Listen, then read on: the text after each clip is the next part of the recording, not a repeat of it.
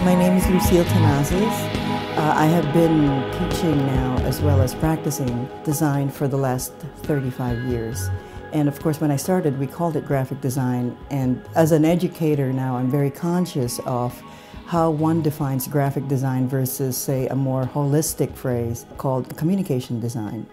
So for us, as educators, we are constantly aware that our profession is sort of a moving target, that it starts, that it's constantly defining itself.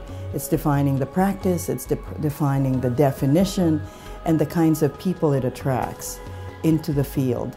And so for me, even now as an educator, I'm always thinking, how can I be relevant to this ever-increasing complex profession and discipline? And this is my yardstick, is that every year I get older, but every year my students are 21. And so if that age gap constantly widens, so I always rethink and reinvent what this discipline is so that it makes sense to them. And so I can only teach them that they have to be adaptable, that they still have to use their bodies, because their bodies are still, I mean, we're not robots. We're still having our appendages, our hands, our brains, and that the practice is also about a discipline that will emanate from your head. Your computer will be gone.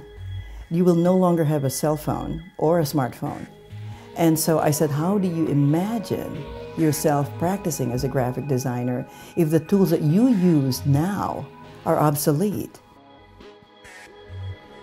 I think because graphic design or communication design deals with communication, I always tell my students the best way is to understand yourself first.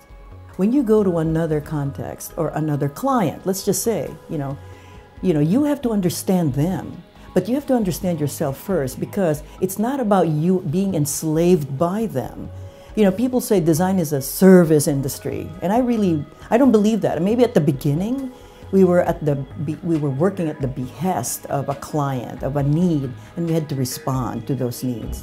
To me, over time, I've realized that it's really about meeting people midway so that you and them are equals. It's really about you meeting them and understanding, oh, you're maybe from another discipline, you're a rocket scientist, I'm not, I'm a designer, okay. And then how do I then make myself credible to you?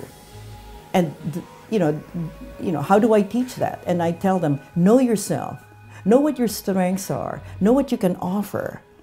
And then as soon as you know that, they see in you a confidence that yes, this is a person who knows who they are and they can make an effort to know me. Okay, then we can design. It's not even about like, okay, dealing with, what's your portfolio like? Because at the end of the day, the portfolio will get you into the room because they like it. They appreciate it. But it's not a beauty contest of a portfolio. It is really about understanding if this person is somebody I can have lunch with and actually get me and understand me as a human being first, that's where we can get started. Beyond that, and if the portfolio is good, you're home free. But the trust is crucial at the beginning, because I think that if they don't trust you, they're not going to hire you.